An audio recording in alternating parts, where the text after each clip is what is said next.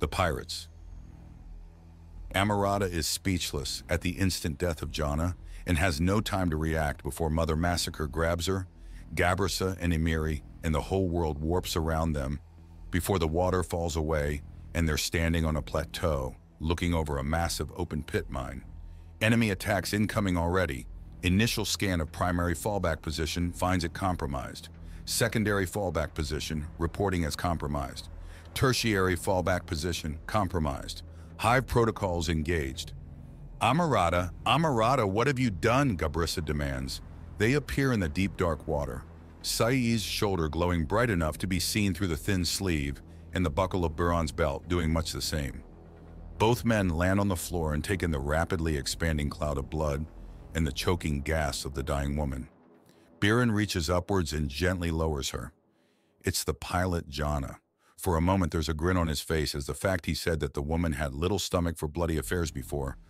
But now she likely had no stomach at all, and it was a very bloody affair. Lower her further, please, Sai says even as he sheathes his tulwar. She's brought down to his level as Buran kneels. Child, focus upon me. See me, know me. Keep your eyes open. Keep your mind alive. Bearman watches as the man gathers Axiom and guides it to restore, cleanse, and revitalize the young woman. Dear girl, karma has come for you swifter than most, but it has come. Nature responds to all acts, righteous and wicked. You aided in criminal acts and now have paid the price. I offer you the chance to remedy them. Child, what have you done? Sai asks her, and she seems confused before closing her eyes. Amarada awoke a Mother Massacre, a self-wielding superweapon. She does not tire, she is never satisfied. She always has a plan, and even when she was a flesh and blood woman, there was no warmth or compassion in her heart. You cannot bargain with her, you cannot reason with her, you cannot plead to her. She will kill everything standing in Amarada's way, even if she begs on her knees for the monster to stop. Amarada is now the main focus of Mother Massacre's plans. She will destroy everything on Vuxa that can stand in her way, then deactivate. Are there more of these things upon Vuxa? Sai asks as he gently takes Jana from Bearman's hands, and the large Canador points towards the still active computer terminals to signify his intent before slinking off. Yes, when a new major world is in view of the family or a new line established, they are gifted the Mother Massacre. 5 of them. I know where another is, Jana says. Do you understand why you must share this knowledge? Sai asks her gently. Her eyes open again and she looks up at the massive cloud of blood that had poured from her with shimmering eyes. Yes, she says. Adequate, Mother Massacre notes as she scans the factory. It is being geared to synthesize chemical compounds into drugs and has all the necessary equipment for the requirements. Several of her head tentacles begin pointing downwards, and small lasers start burning patterns into the floor and walls. The first drone she has created, the smallest, least conspicuous, and also most important drone to her growing forces, is performing its duty. She had managed to acquire sufficient Kutha for this portion of the plan, but there was still much more. Resources must be acquired. Kutha was but one compound among many that would be needed. Tritite, ceramics, plastics, numerous lubricants, and of course acids would be necessary. Thankfully, the contents and production lines of this factory could easily be retooled to produce the plastics, lubricants, and acids. The acquired mining equipment would suffice for the tritite and ceramics in the small scale. But space and time was needed to increase productivity to acceptable levels. Only a fraction of her devices would actually need to be constructed by hand. The Kutha inscribor was one, at least the first Kutha inscribor was. The small device finishes laying a thin strip of Kutha into the burn pattern as she opens her tritite shell and pulls at the axiom. The area warps and shifts, and an entire factory has been stolen. She will require more. The all-call is answered swiftly. We need to go on high alert. A brutal superweapon has been unleashed. It's called a Mother Massacre, and it does exactly as the name suggests. Brings about the mother of all massacres? Beck asked glibly. No joking, this is serious. I have put my sector on high alert for unusual movements around factories, and to be on the lookout for unusual and unfamiliar drones and robots, particularly where there is a high amount of tritite in the composition. What's its MO? Miles asked. Unfortunately, although my source has given me every answer I have sought and supplied many more without prompting, she has limited information. However, the primary threat will be autonomous attack drones. The source is Jana Vaquis. She protested to the awakening of the Mother Massacre and was impaled through the stomach and left for dead for it. She has been fully cooperative. She has made no demands and has also offered the location of another. Say begins before there's a massive tone through the communication array. Ah, it started. Damn, he switches to a secondary communication device. It goes right to an array friendly to the Undaunted. It's actually built on the Zalwar Undaunted arcology. This is Cybora on Voxa 5. Communications compromised by a hostile party. Inform all other Undaunted assets on this planet to utilize a secured emergency network. Confirm message. Message confirmed. Best of luck, soldier. The man on the other side says, and Sai nods, then begins moving. He still has a map and was described the location. It takes a minute to pinpoint the pattern of islands that Jana had described, but it comes up fast and he quickly is soaring out on his personal air car with Bearman in the passenger seat and numerous mech assault girls behind him, a Proton-based communicator in his pocket, and its matching twin in the possession of the heavily guarded Jana Vaquis. If he has questions, she's promised to answer him fully and promptly. They descend and he and Bearman share a look before parking the air car above the area. Bearman lowers a scanning device and they find a large area with a plate of tritite above it. Enough for orbital scans and most surveys to only pick up a thin tritite vein. But from an angle barely over the water, it showed up clearly. It holds up so far, Bearman says before Sai nods. That it does. The car is yours. I'll splice in your devices into the computer below. SI says, standing up and opening the door to lean out. He gestures to the modified flight suits and gestures for half to stay with the car and the other half to follow him. Then he dives into the dark waters below. The brand guards him for a time. Then he adjusts what it does. He likes the brand. You suffer to prevent future suffering. It feels balanced, worthy, as if you were paying forward the karma and blessing yourself. The water, cold, pure, and yet so impure, and the salt washes over him.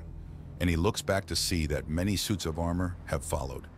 He leads them to where Jana had indicated. She has led him true. Mother Massacre must bring about a truly deep fear to the girl. The symbol of the Vakes is just a glint in the wall, and he runs the axiom through it. He is in a vaguely glowing place as he swims forward. There is a rush, and shortly afterwards the cache, or perhaps reliquary, is much more crowded with numerous mech troopers behind him. How many places are there like this around the world? Too many at least, Isel Sai replies as she swims forward. He then hooks up Byron's device into the terminal and activates it. The computer turns on and starts to go through a scan. The monitors show a dizzying pace of information, scanning as the Canador shows that he's likely even more dangerous when he can't bring his fangs, claws, plasma immunity, or natural gifts with heavy weapons to bear. The program goes through 1,000 routines, and he goes into the base files and starts doing some fast reprogramming. Then a panel on the wall opens and an enormous, ghost-like figure is there. Somehow the sky blue of the tritite that forms the outer panels of the machine seemed to glow in the darkness. Well, that's not fucking ominous, one of the girls says, and Sai cannot help but nod in agreement to that. There is a flashing red light from the monitor as Bearman does something, and the wall suddenly starts to collapse outwards, and the thin layers of metal are torn away as its containment pod is revealed to be designed for transport. It even includes latches for ease of gripping. The computer flickers and Bearman's voice comes through. System just sent out a warning. Your position is known. Get out of there. You heard the man. Grab the case and make our exit, one of the girls orders, and two troopers move even as the commander turns around and levels a weapon at the cache wall. Wait, we're all in water. That will... It's not plasma or laser as Sai was expecting, but a concussion wave that shatters the wall and it lets out a rush of water. We need to... Sai begins as two things happen at once. One, there's suddenly a second one of the robots right in his face as something gigantic gives out a high-pitched rumbling call that shakes everything. His tulware is barely out as he pumps all the axiom he can to fend off all the suddenly moving fast, very sharp and very much in his face murder machine. Get the prize out! The secondary Mother Massacre is thrown out of the gap as the mechs gather to try and pin the stupidly fast Mother Massacre. Sayai's already bleeding from a dozen brutal cuts, and if not for his armored vest, would likely have been gutted. Then a fist slams into his breastplate and tears away his shirt so she can see the reinforced metal. Insufficient. His breastplate starts heating up, but his brand is working overtime to protect him from the heat, which means he has time to further enhance his tool war and impale the machine woman through the side of the neck. Her hand comes up and grips the sword as her tentacles come back down. He's forced to abandon his weapon and back away. There's a grinding snap as the sword is snapped like a dry twig, and she slowly pulls it out in a pure intimidation move. Now, Saiwakhara barks out to galvanize his allies into movement as he twists in the water and grabs both his boot knives. They're out barely in time to catch the tentacles that are sent his way, even as Mother Massacre catches one fist and levers one attacker into another and takes on another attack with 3 tentacles to prove that she's very much the one at home in the water. Situation unfavorable. Mother Massacre states before she's suddenly glowing and then vanishes. You can teleport with Tritite? Sai demands before his eyes widen as he sees the gift she left behind. Bomb! He's tackled by a mech and pinned down as a field erupts from the armored woman. The depth charge goes off and the world is reduced to confusion as he hears stone shatter and metal scream just barely over the rushing water. Debris falls down, and when the pirate stands up, she shifts thousands of pounds of rubble and stone. Before he can ask what's going on, there is a furious bellow of an enormous creature, and the mirage wail that they had heard in the distance slams into the trench wall far below and shakes the shattered cavern. Time to move, the pirate says as she and her sisters blast out before even more stone can rain down on them. The second monster! Have we lost it? The whale screams again, and the enormous figure of a badly bleeding mirage whale rushes by and vanishes into the distance. Insufficient. Calculations adjusted. Mother Massacre states from below, and Sai manages to spot her just as she teleports away with the pod. Damn! Mother Massacre reappears and frightens Amiri again. She's too close and holding a second Mother Massacre pod.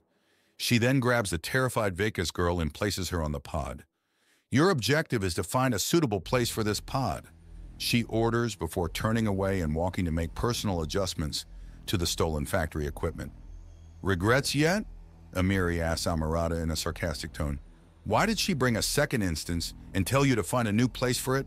Gabrisa asks as Amarada sputters. That brings up some reconsideration of the pod. Does it matter? She's already moving. She's hacked their network and brought it down. She's building the army. Vuxa will be ours again before the week is over. Amarada justifies. And then an entire army drops out of the sky to bombard us for daring to slaughter their people. Yes, everything is right on track. You fucking idiot, Amiri spits out,